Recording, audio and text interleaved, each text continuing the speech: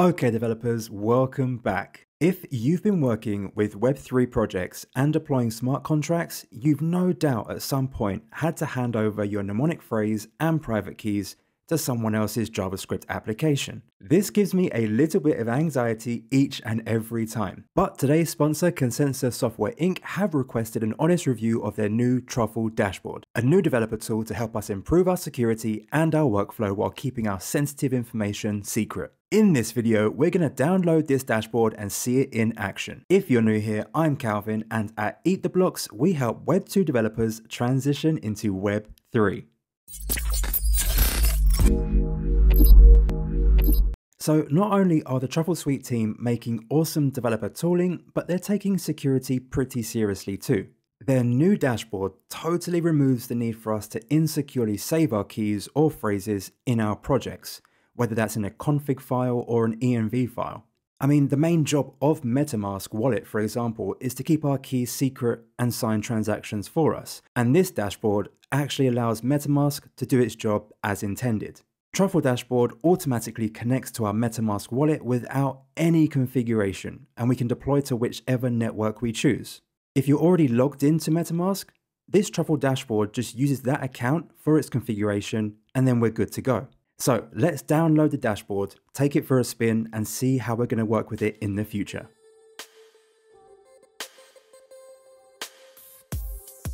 So if you're already an existing Truffle user, you'll need to uninstall your Truffle installation and then reinstall using npm with the global flag. This will then give us access to the new Truffle dashboard. According to the docs, it's a minor release, so there are no major changes elsewhere that we need to be aware of. And now that's all finished, we should probably set up a new project. Let's create a new directory on the desktop, cd into it, and use truffle init to create the new project. And that was really quick. Let's open up this project, and by running Truffle, we can see that we have the new Truffle dashboard command available.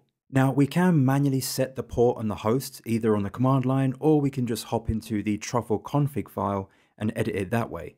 But we'll leave everything as default for now. Let's run this new command, Truffle dashboard, in the terminal and get this dashboard up and running. Okay, so it says it's now running on localhost 24012. Let's open that up.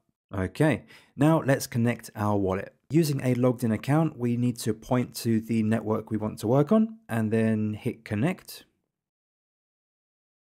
Confirm the account that we want to connect with.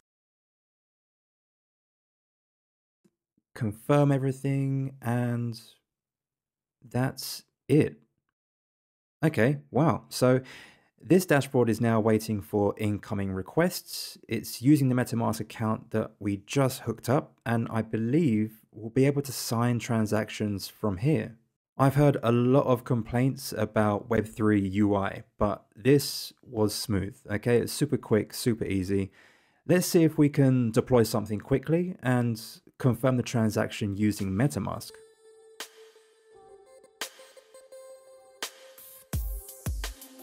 I'm going to copy the OpenZeppelin ERC 720 contract example, and then we're going to drop that into our project. We'll delete the migrations.sol original file for now. Then in the migration file, we'll just update the name to match our new contract and see if we can get this compiled. In the terminal, we'll run truffle compile, and then we get a successful message. Typically, if we wanted to connect to a network like Rinkeby or mainnet from Truffle, we'd need to specify some kind of network variables in our config file, right? But I haven't done any of that, so let's see how far we can get just by using the defaults with Truffle dashboard. Now let's run truffle migrate -- network and then specify the dashboard as the network. And ooh. Okay, we can see that the dashboard now is showing a pending request. That is pretty nice. So if we hit process, it opens up MetaMask. Okay, so we can see that it's a contract deployment and we're able to reject or confirm this transaction. If we hit confirm, okay, we can see some movement back in the terminal here. We get our confirmed transaction data back. Let's head back over to MetaMask and check out the View on the Block Explorer link here. Okay, so on Etherscan, we can now see all of the transaction details and everything that we'd expect from a contract deployment. I literally can't believe how simple that was. Let's go ahead and grab that address and import it into our wallet to make sure everything went as expected.